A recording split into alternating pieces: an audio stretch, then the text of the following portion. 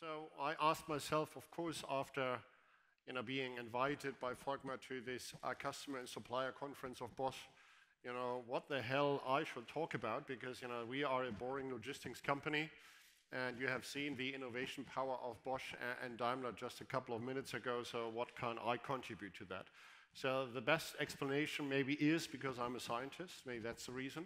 The better explanation is probably that I brought something with me, and if your colleagues help me now, you will see it in a second what I brought with me.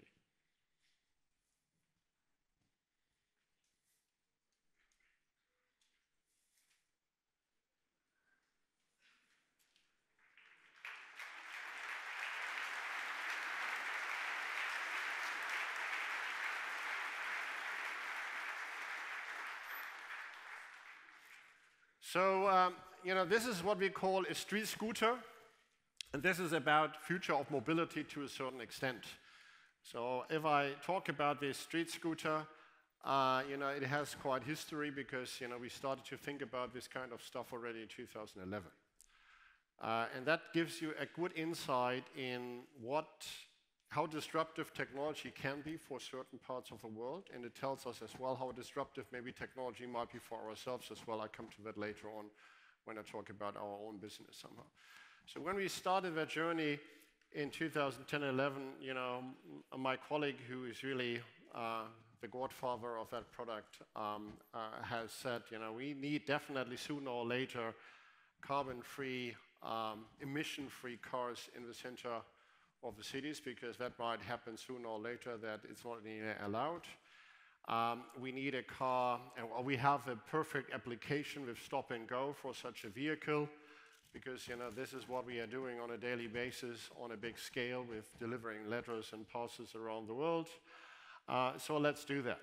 So of course we had discussions with OEMs. The problem with the OEMs is that, yes, we are a large player with 50,000 demand, but we are a niche, because that is pretty unique, that demand somehow, and we don't need a car which can drive faster than 80 kilometers per hour. The reach doesn't have to be longer than 100 kilometers. It doesn't need air conditioning, and we need it only in one color anyway, which you can see here. So if you then sit as an OEM there and say, that's great, but that's not a big market for us. So we found a small startup as a spin-off of the RWTH Aachen, and we said, okay, we need that. Let's design it to our cost. So we started the journey. We have now 5,500 cars on the street. We are selling that to third party, and we have a nice benefit that this car, if that has been done by any OEM, the yellow press would be all over the world and say, this is just ridiculous. This is not customer-centric. This car is only 80 kilometers fast, can only drive 100 kilometers, has no air conditioning, and is only available in 3 colors. This is not customer centricity. We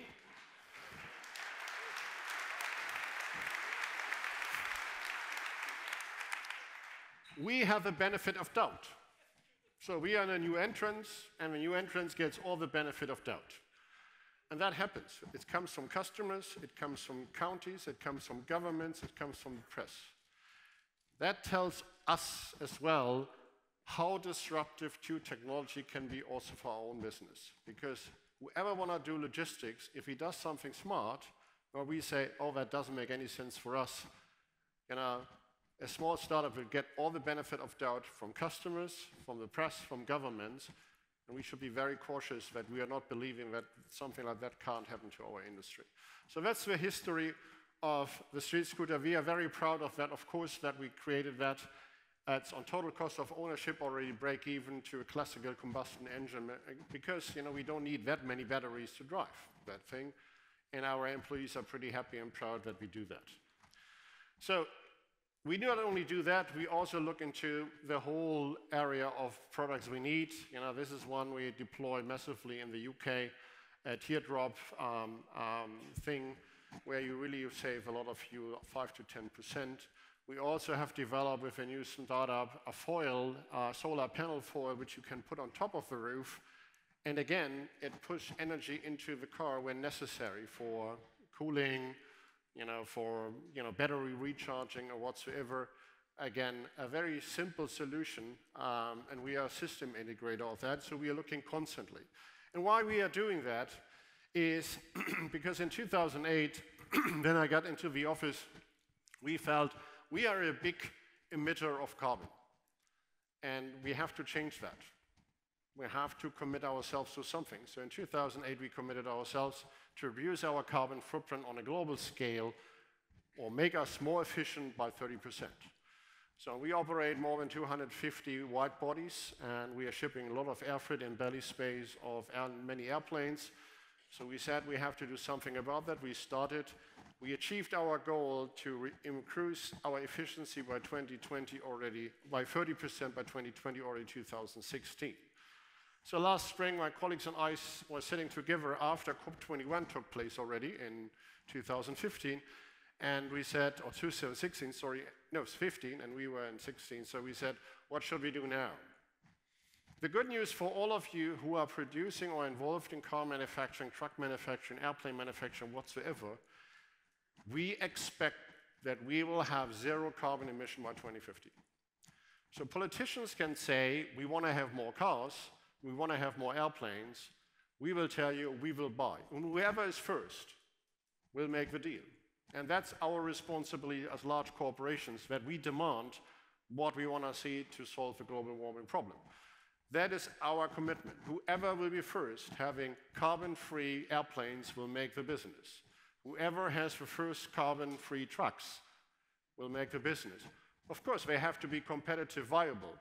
You can't just produce something and say, we will die in good hope. So we have to make business as well. But we are very much committed, and we are very sure that this is doable with the timeline of more than 30 years. So.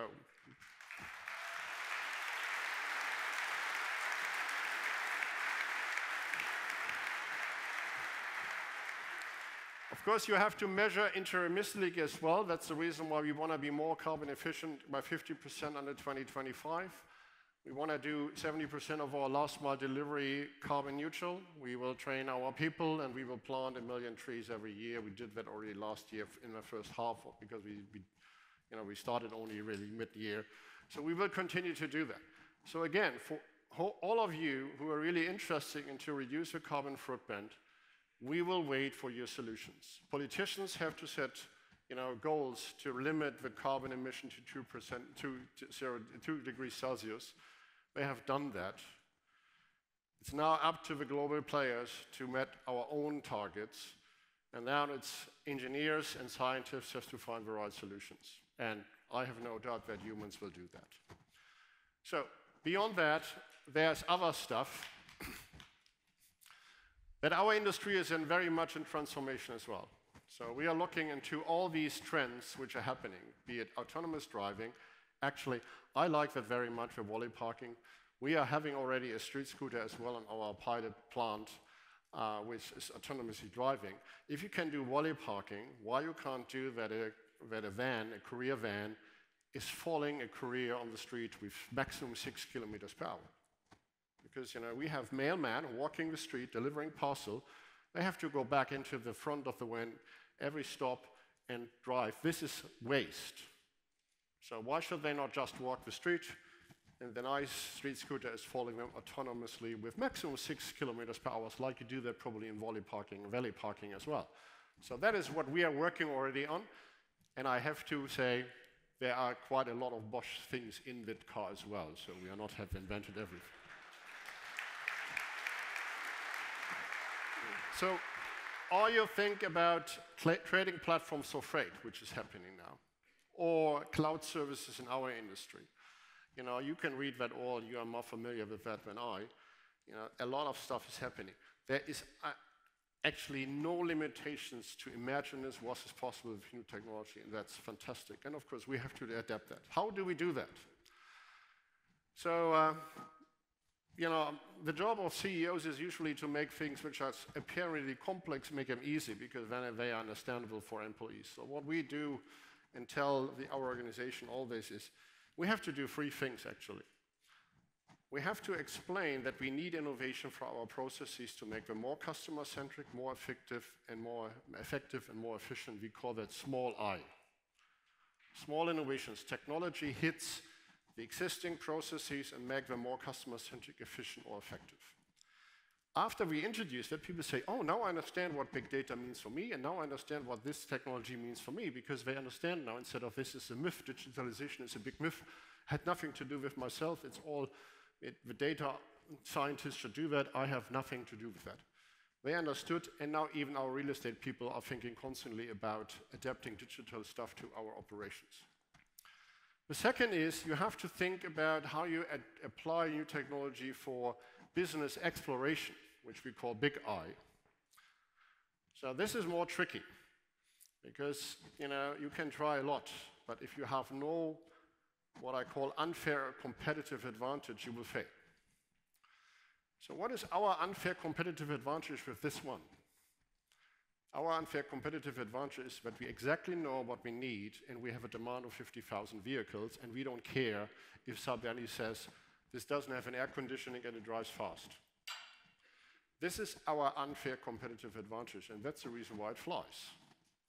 This is true for other aspects as well. So whatever we do, we are saying, don't do anything you do, because we will never be as smart as a startup. We can't burn as much money as venture capitalists, because we have shareholders who are expecting a return on a quarterly basis and want to see that. But what we can do is we can use our unfair competitive advantage, whatever that is, for ourselves. And I will show you another example in a minute. So let me start with a small idea. Oh, sorry. And then finally, of course, you have to change the culture. And that has something to do with leadership, but also other aspects, and I'll give you some insights in that as well in a second. So the first is small I ideas. So this is our autonomous post spot, which follows autonomously our mailman. So we have that live in a pilot in Germany. It works pretty well. Our mailmen are very thrilled. They don't have to carry anything any longer that carries 150 kilograms, which is, that makes the job of our mailmen significantly easier. And this is what I tell our employees around the world as well. Digitalization is the best news for our industry. Our industry has not changed their processes, has not automated our jobs for probably the last 50 years. Yes, we have scanners, we have automated forklifts and all this kind of stuff. But if you look into the basics, we are still doing the same like 50 years ago. Why is that a problem? Because US potential customers are demanding every year cost improvements quite a bit. You want to have cost reductions in a system where you can't generate productivity gains easily. That's a tough game. So we are fighting, we are challenged by our customers constantly, give us more productivity gains. Now it will happen. Why is the automotive industry paying significantly higher salaries than the logistics industry? Because the automotive industry captured tremendous productivity gains. And we haven't. This will change the world now for us as well. These things and others, I'll show you some other examples, will make our jobs much more productive, which creates opportunities to give something to our customers, give some things to our employees, and of course our shareholders want to have some benefits as well. So that's one example. The other example is this one. Dieter mentioned that already. We do that with smart trunk delivery.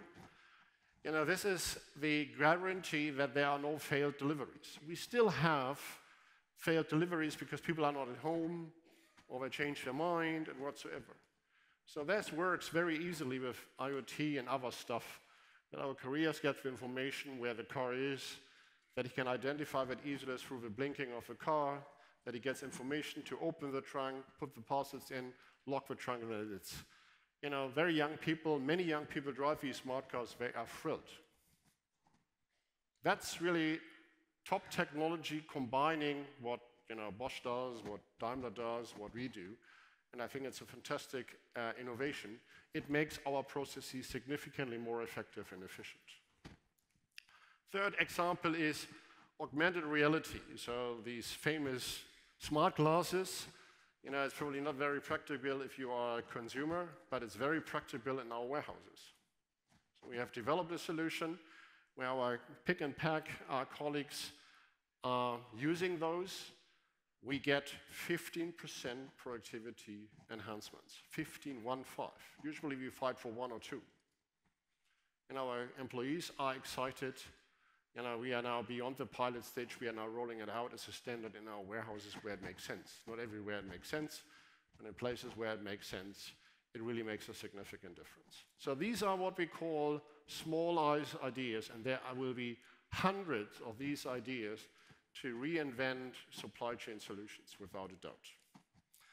The other one is more the big I ideas, so how you explore new ideas. And you know, you have read about these trading platforms for cargo as well.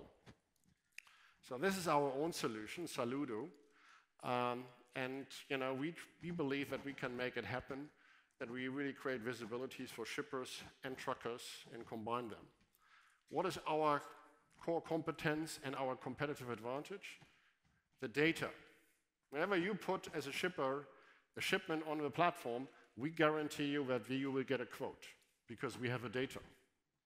Many of these platforms are coming to us and say, oh, we want to work with you together, we need your data. We have the data already. We can use that to guarantee that every shipper who puts a pallet on that portal will get a quote. He might not be excited about the price, and that will be worked out. Therefore, you know, it's a journey. And we believe that we have here a competitive advantage, and that's the reason why we started that. It might cannibalize our core. But I tell our colleagues all the time, if you have an idea which cannibalizes your core, it's better that we are doing it ourselves before we get substituted by somebody else. Because if we have the idea, somebody else will be smart and have the same idea at least. So this is what we do with the digital freight platform. This is what we call the big I ideas. In addition, so being a little bit an old-fashioned company with doing logistics, we also started what for you is completely normal as engineers. We have now our own startup lab, and we asked the whole global organization with 520,000 people, you know, what can we do, what we should do differently, and we asked them, and we got in the first run 150 business ideas. 150 business ideas. We were overwhelmed, and we have chosen now 8 to get funding from the group to innovate something. And they are great ideas. Some of them, I have no doubt, you will see sooner or later somewhere in the world, you know, implemented in our operations, because it's just fantastic. And these are people from the shop floor level, from middle management, from countries. So this is what we are doing. Of course, we are working with partners like Plug and Play together as well to get new ideas. That's the cultural part. The more important part is not for up to date. It's, you know, how you lead an organization. We have developed a very comprehensive leadership model where we are measured on as leaders, and we also train them very intensively. Otherwise, you can't facilitate the change. So, to come to the end, future of mobility, it will change. I think, you know, digitalization is a fantastic idea. We assessed, you know, and that's the good news at the end of it, is read that. We assessed ourselves how much jobs might disappear in our industry for digitalization. Our best guess is currently 1/3 until 2030. So the journalists among you will know, right, I say 1/3 of the jobs will be gone. But don't forget, until 2030, we will be growing more than 30%. And if that's not doable, you know, the supervisory board should be better fire me today than tomorrow. So we will grow faster. So without a doubt, we will have more jobs and better jobs by 2030. We will have more and better jobs thanks to digitalization. And that's my basic belief. This is what I tell internally and when I have an opportunity to say that externally. So that's the idea. And that's the reason why I want to finish with 2 things which are reported to me as well. You know, we have a very clear purpose. We are connecting people, improving lives, and we do that every day. And that's so important for me. I'm proud of to lead an organization who makes such a big difference for so many people. And I'm very much an optimist. You know, I believe we have never been in a better place than now, and we together can make that world even a better place. We need your innovation. Thank you very much for your attention.